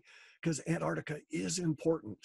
When I find stuff show up in the data, I don't just assume that it's going to be accurate or anything, because humans are goofy bastards and they'll get all whipped up about stuff that is absolutely false and delusional. So I go and do whatever research is necessary to make me feel comfortable that by writing it in this report, I'm not going to mislead people. Now, I don't mind coming across looking like an old wild ass bald guy out in the woods. All right, this is who cares? Who cares? But I certainly don't want to cause. I follow ahimsa. All right, I'm a yogi. Do no harm. Yeah. So my very first principle is do no harm. And so I want to make sure that the crap I put in the reports is not going to cause a reaction and behavior that would cause blowback that way. And so one of the things I did was I investigated Antarctica. And I mean, I got serious about that. I spent hours crawling on every single satellite photo I could get, analyzing what's going on down there. And I was shocked, absolutely shocked. Being a techie and having the spiders at my disposal, I sent them out looking in all the languages I could find that are within our system for words about jobs in Antarctica for this year and last year. And I discovered all kinds of solid, real evidence, like Gary McKinnon kind of evidence, right? That something's happening down in Antarctica. There's 900 more jobs now in Antarctica being offered than there were 2 months ago. They're hiring physical therapists in Antarctica, they've got people are going to have stiff knees when they come out of being frozen for so many millennia, right? Exactly. Yeah, those stasis fields. Oh, it's a bitch, got to have a massage. But anyway, something's going on though. See, that's the problem. That's what really pissed me off about these guys was they were polluting something that I found personally meaningful. Because, when disclosure comes, I don't think it's going to come as we expect, right? No. And the disclosure I care about is more about us. Yep. And if we can say, all right, guys, humanity was created by an aquatic species about 200 million years ago. If we can say something along those lines and know with a definitive level of surety that this is the case, then a lot of the bullshit between us goes away. It don't matter if you're black, green, blue, white. It doesn't matter what color you are, right? We've all got this thing that we need to recover, which is us. And that's what we're all fighting about continuously, is we don't know what us is. And once we get that straight, hey, universe is ours. We can go out and kick ass. Absolutely. I'm totally so this is why I'm pissed at these blue chicken guys, right? This is why I'm at war with them. They're really distracting people from finding the answers within themselves. They're really Yeah. Well, okay, all right. I'm not that altruistic. All right, they pissed me off because they polluted my data stream. No, they polluted your idea stream, but what you just said is that Yeah. the important information is about us, not about this other stuff. So yes, yes. And that really irritates me too, by the way. All right, we get everything from Billy Meyer onward. As soon as the space aliens show up here, what do they talk about? Not trade, not, hey, you know, what kind of a being are you? None of that. No, let's get into spirituality. Let's create us a religion. Let's talk about, you know, the great Palladian or Pajorian Jesus that came back whenever and blah, blah, blah. Or this giant blue space chickens that are somehow, you know, and so I resent, because I'm a Taoist, because I'm a yogi, because I am looking deep into myself to find out what the hell I am. Yes, I resent someone from the outside trying to tell me what I am. And it's like, that was the other point. That was the other point of this. When you go on to the websites and you look and it says the blue avians have a message for you, and then it kind of talks down to you. It's like, oh, you need to forgive yourself and forgive others and understand these warnings were given 2 times before, and when they were ignored, civilization was destroyed. So now you've got a prophet. You've got an augur of dark prophecies reliant on an external force that you need to believe in order to reflect back to yourself the inherent good that we're supposed to find in ourselves in the first place as both individuals and a race. I resent that. Yeah, and also you should have fear. By the way, you've got to be afraid. Yes, there's fear. There's fear. There's fear because only 400,000 of us are going to make it to whatever. Well, yeah, and even beyond that, though, there's that fear of, oh my God, it's on me. I've got to do this, you know? Yeah. So, and they put all that work on you and stuff. It's like David Wilcock. There was this conference with Bill Ryan in Ecuador or some weird place, right? Way the hell back when. And an aside, a little snippet came to my attention, and it was this woman saying, blah, blah, blah, ascension, blah, blah, blah, David Wilcock, blah, blah, blah, I've been doing the work. And it's like, well, wait a second, woman. I've been a yogi. I've been doing yoga since I was 11, and I'm talking serious stuff, not just the asanas, right? I've been doing martial arts for 30 plus years. That's work. And you don't ascend from any of this stuff. And by the way, what do you think ascension is? That you're going to float off with wings? I mean, the descriptions of these things are very rapture. Vague. Exactly. Rapture-like and all of this kind of stuff, and vague as hell, but yet somehow there's work involved.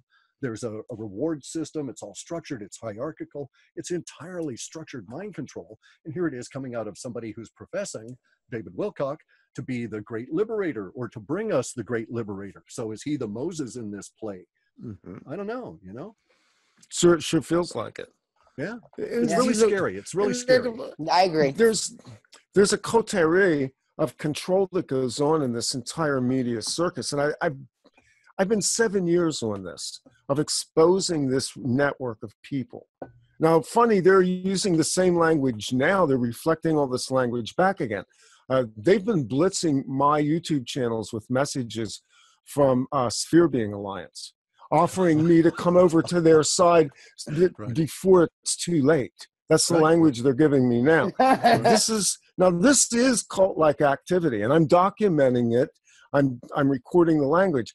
But you have had the usurpation of the meme, the hijacking of this entire initial warning about Corey Good, whereby then Bill Ryan used my post to escalate his argument, which then advanced out onto the 3-hour interview with the dark journalist, which now gave Bill Ryan the seeming appearance of being in control of a narrative that Bill Ryan lost control of years ago.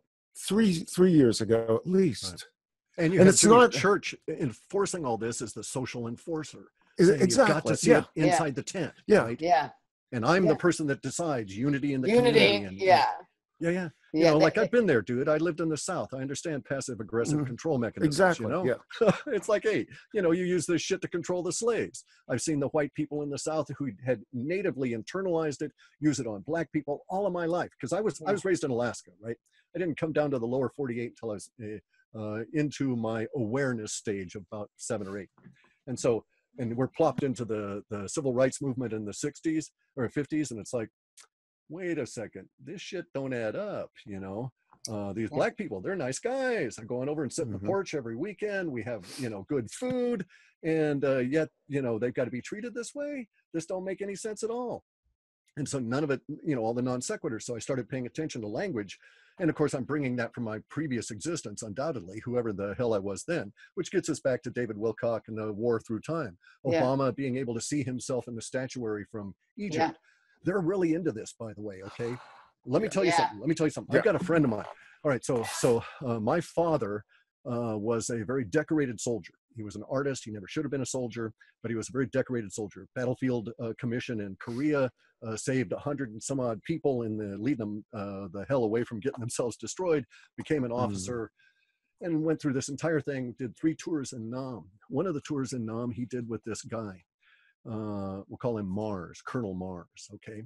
And he saved Colonel Mars' life twice. Now, he wasn't a colonel at that time.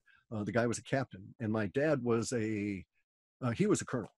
And at the time that he saved this guy's life twice. And so Mars always felt that he owed our family. And so years later, when I'm doing telephony work, I run into Mars. It's like, wait a second, you work here? Now, Mars is this very imposing fellow. He cashiered out of the military as a general. You know, the completely shaved head, you know, no eyebrows kind of look, right? And he looks like Joe Rogan on a real serious good day. And, you know, and he walks around like that, right? And so he's a good guy, though, I sort of thought. But he was working for a subcontractor for the military, all right? And so I don't know why I got onto this, but this guy and the subcontractors, oh, I know. Okay, so this guy's really interesting. He sort of took a liking to me. We're in the same building. Time passes. He's working for a subcontractor for the military that gets involved with, of all things, Abu Ghraib.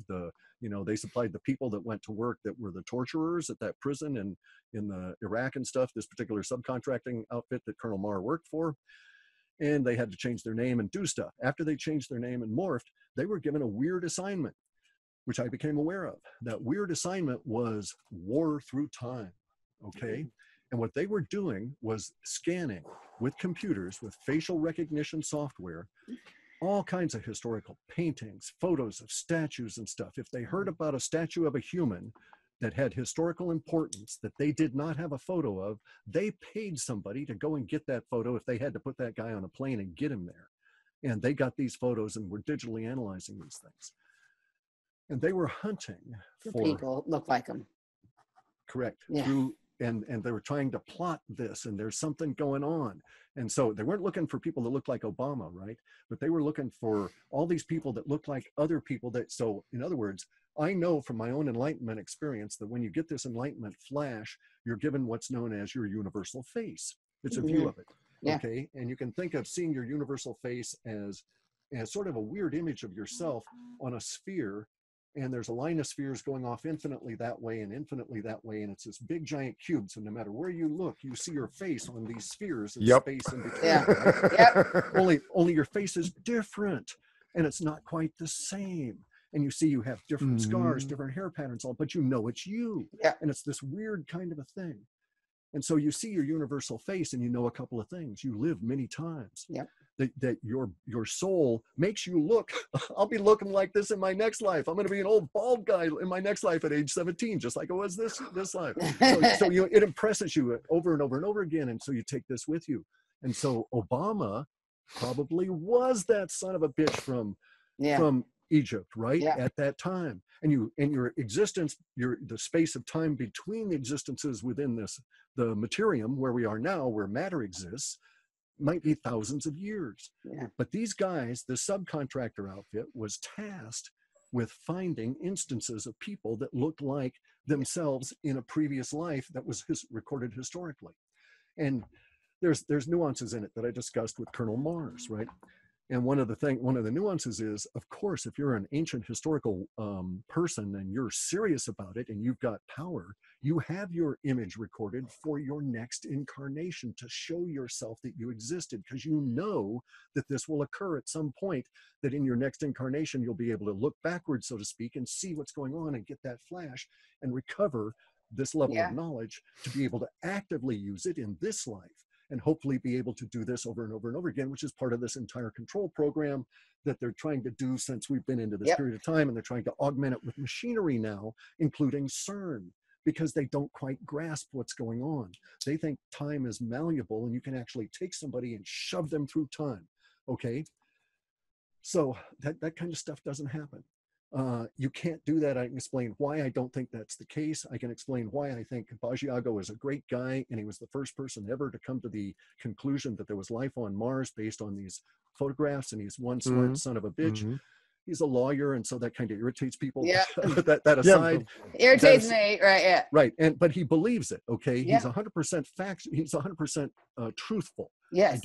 I don't accept the facts because of how I think about energy. I agree. I don't know what happened to him, but he believes what he's saying. That's exactly what I think. Yeah. Well, we have theories about why he believes that and why it's believable and why he's truthful in spite of the fact that it does not fit in to our theories about the actual mechanics of the whole thing.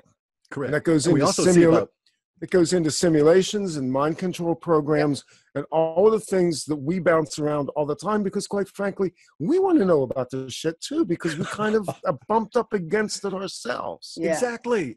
You get an hour and a half of missing time and you say, what the hell's going on here? You got a hell of a lot more than that. A lot more than an hour and a half. Well, no, but see, I mean, just awareness that you've lost time. Exactly. If you're a yogi, one of the things you do is and especially if you've gone through the psychedelic immersions that I have, then you get to understand what you are at a level that is very difficult for people to trick.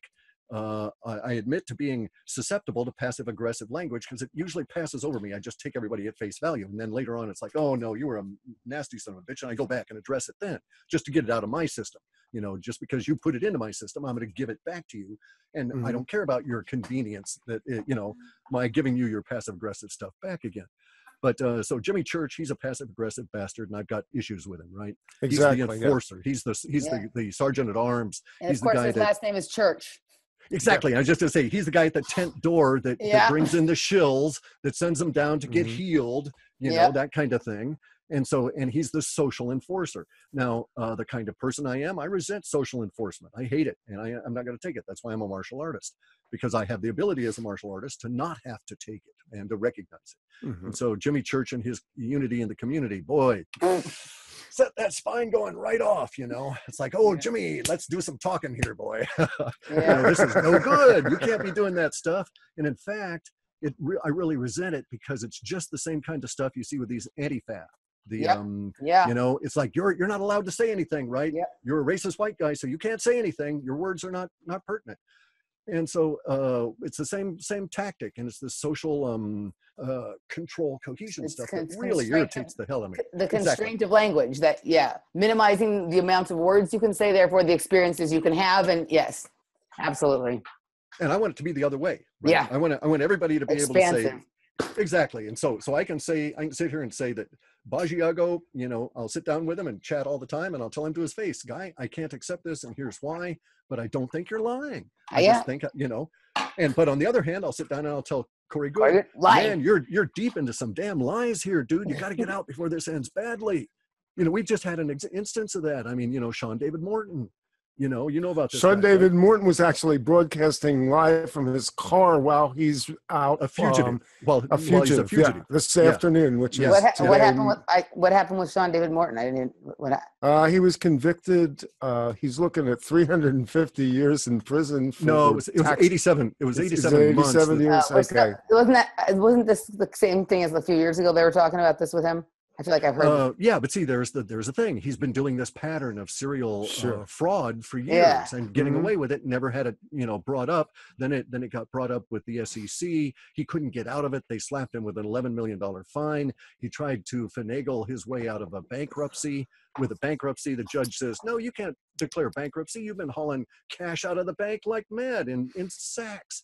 We know you've got hidden assets." And so they disregarded that.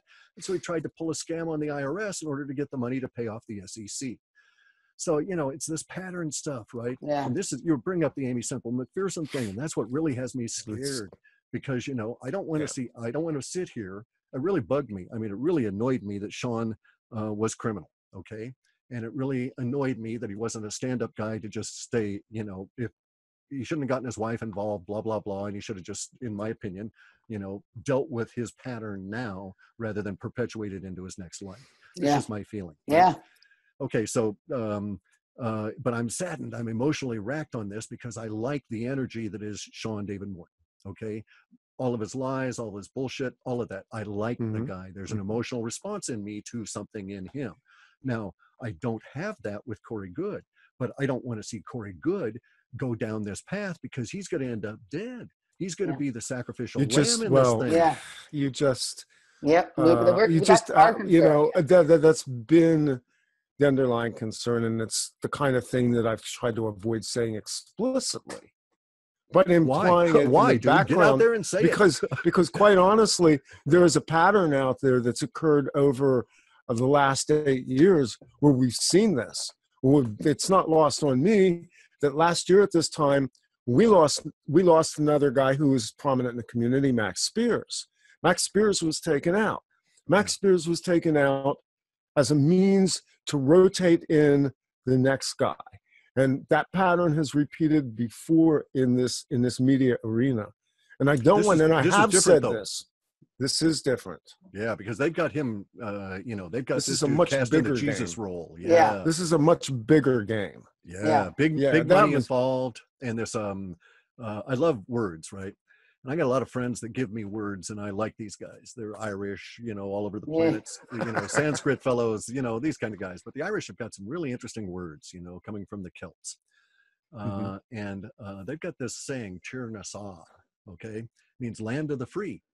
And if you actually look at it, Tir, terra, earth, na, no, sar, S-A-R, reptile, okay? Yeah. Ireland was the land of the free. Its name is Tir Nassar in their original language, and it meant we've kicked out the lizards. Reptile, right? Yeah. Right. Well, now what do we have? Okay, we have ages pass. What were the ages that we passed through?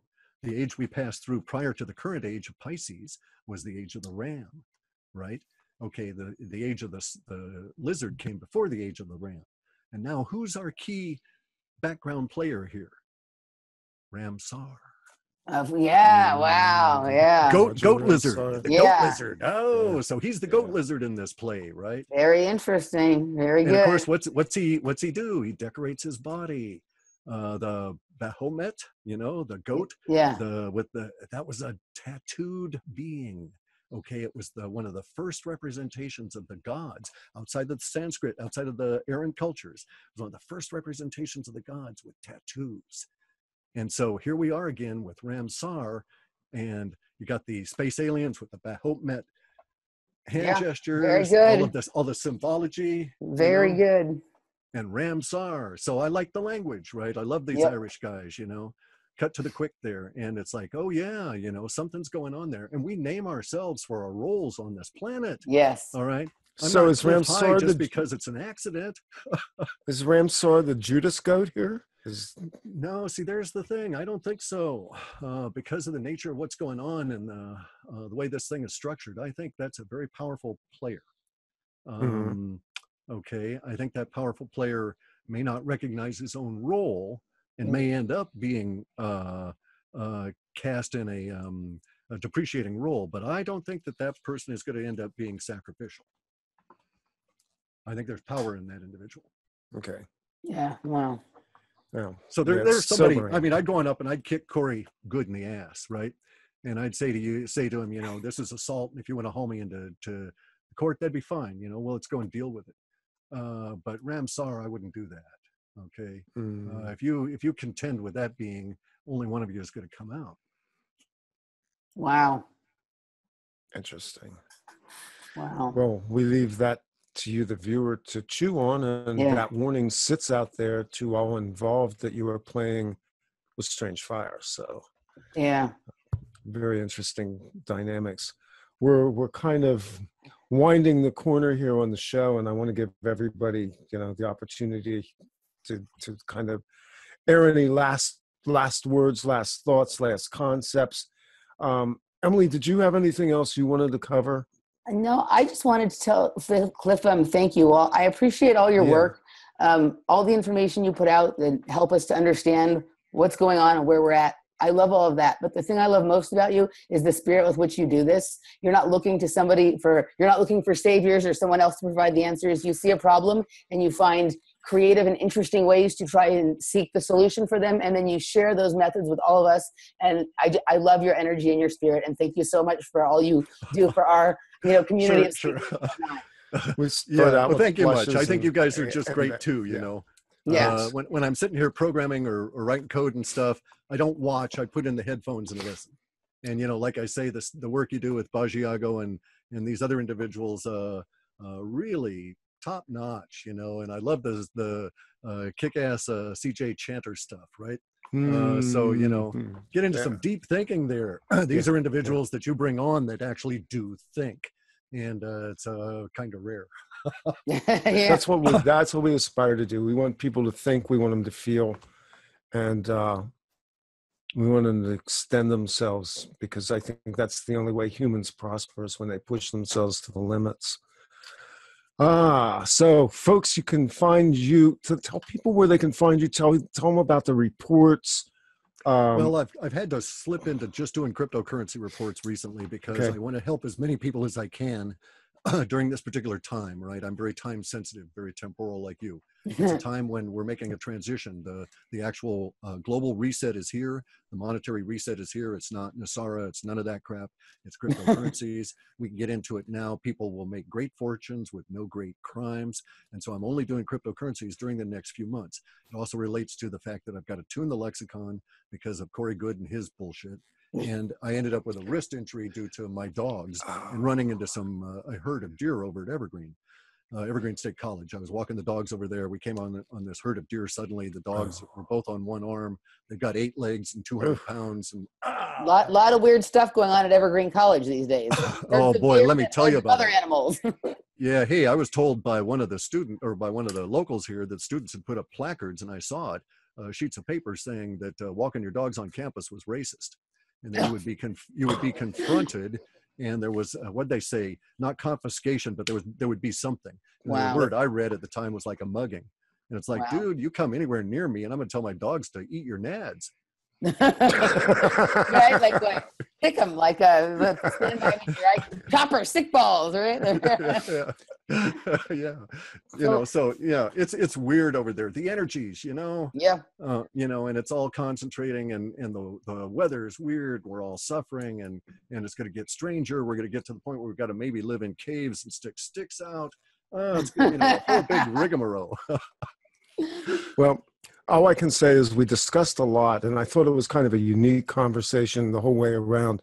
But we certainly didn't cover all the things that I would have loved to have talked about. So we invite you back again at your convenience and ours to cover some more ground, because the crypto thing is going to evolve rapidly. And I suspect some other things like SSP and the breakaway civilization in Antarctica are going to get interestinger and interestinger as time goes by here. So thank you so much, Clif High, for coming on.